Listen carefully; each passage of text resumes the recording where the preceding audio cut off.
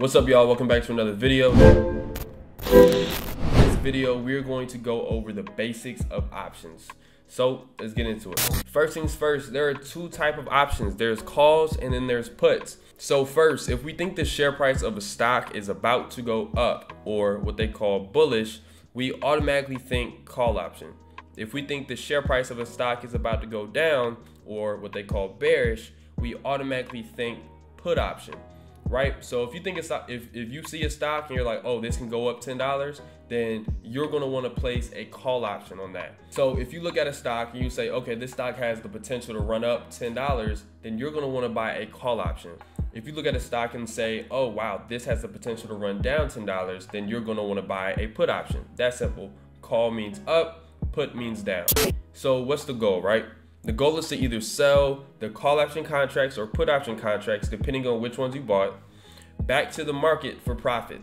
It's super simple concept. You want to buy low, sell high. You bought a put option for $10. You want to sell the put option for $20. You bought a call option for $20. You want to sell the call option for $30, right? Buy low, sell high. If you're a long-term investor, you may want to exercise your option. And we're going to talk about what that means in one of the later slides. Now let's break down some contracts. So first things first, you want to know that each contract price, otherwise known as the premium, is multiplied by 100. Why is it multiplied by 100? This is because you control 100 shares per contract. So for example, we'll take the $144 call, right? You can see that on the top left right here. We're looking at Apple. This is a $144 call. To the right, you see 19 cents. That's not 19 cents. It's really $19. Why? We have to times that 19 cents by 100 because per contract, you can control 100 shares. And I'll make sure you understand why you control 100 shares per contract just here in a few. But first, let's talk about the expiration date. So each contract has its own expiration date. Whether it's a call, whether it's a put, each contract has its own expiration date. Each contract must be sold or exercised, like I said, we'll go over that, before the day of expiration is over. What does that mean?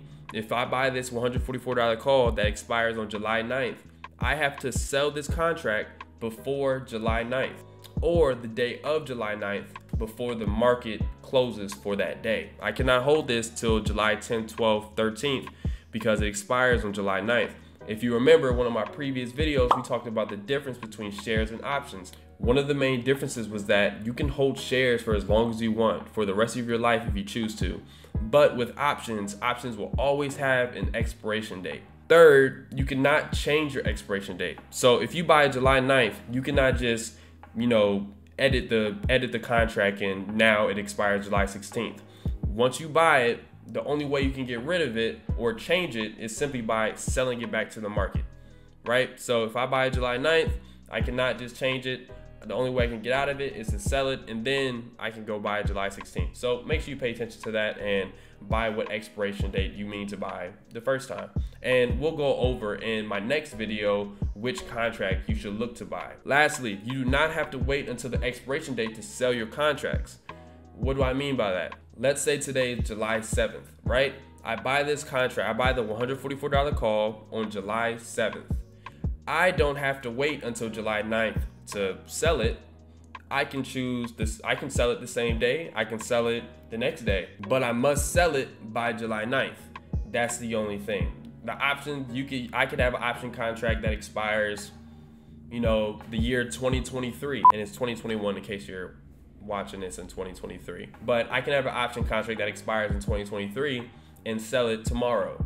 And I wouldn't, and it will be okay because I sold it before the expiration date. So you get to choose when you want to sell your contract. Next, let's talk about exercising your option, right? This is primarily for long-term investors. Most people, what's most popular is to just sell your contract back to the market. If you don't know, I started with $150. So for me, that was my goal. I wanted to, buy a contract and sell the contract for profit, right? Quick money, put some money in my pocket, grow my account. That way I can be able to do other things. But for you, if you have a little more money, if you're interested in the long game, this may be a good route for you as well. According to this screenshot on the left, the share price of Apple is $139.89. let's say today I bought the $144 call, right? Let's say tomorrow Apple is $160. I can choose to buy 100 shares of Apple at $144, otherwise known as the strike price, instead of $160. This provides a major discount, right? Let me explain that a little bit. So I buy a call option for Apple. I buy this $144 call for $19 per contract, right? Let's just say I buy one.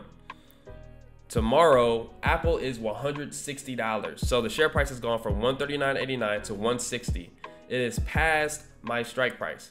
So I can choose to buy 100 shares of Apple at the strike price instead of the current price, $160.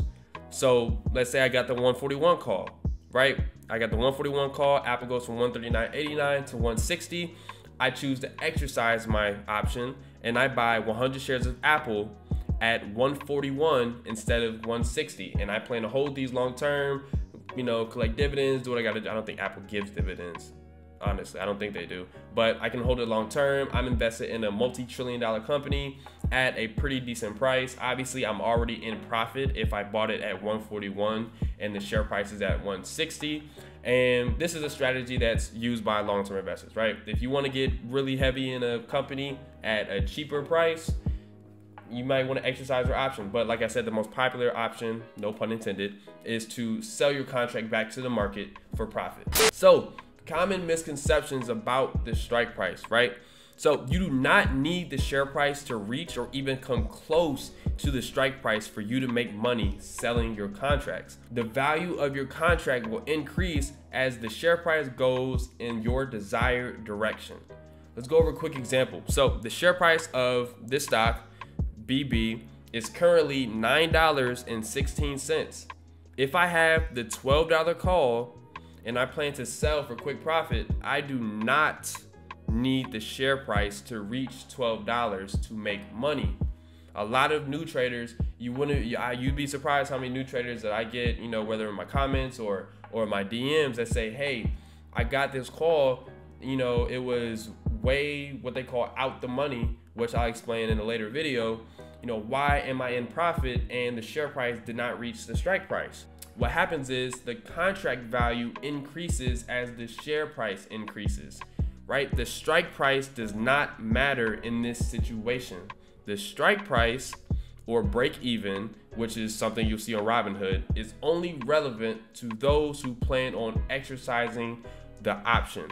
So unless you are planning on doing something for the long term, say you have the money to buy 100 shares of Apple at $140 a share, like that's the only time the strike price and the break even is going to matter to you, right? If you're looking to, you know, the share price of Apple's $139.89, you have a 142 call, the next day you wake up, Apple's at 160, and you want to just give your contract back to the market and collect the money, then if that's your plan, you do not need to worry about the strike price or the break even. It's pointless. Don't think about it. It's not something you should be worried about right now.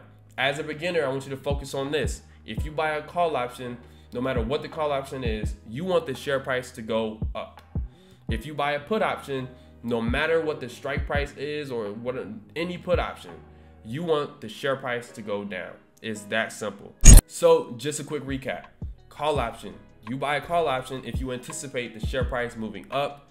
Put option. You buy a put option if you anticipate the share price moving down.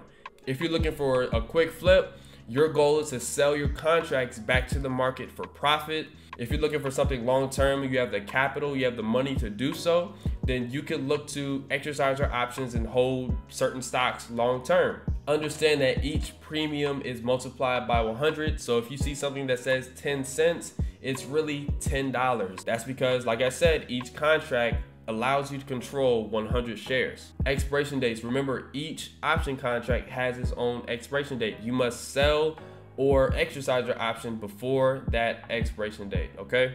And lastly, for this video, common misconceptions about the strike price. If you are not looking to exercise your option, do not think about the strike price or the break even. It is not important to you. It is not for you. If you're looking to buy call options and put options and then sell those contracts back to the market, you don't need to worry about the strike price, okay?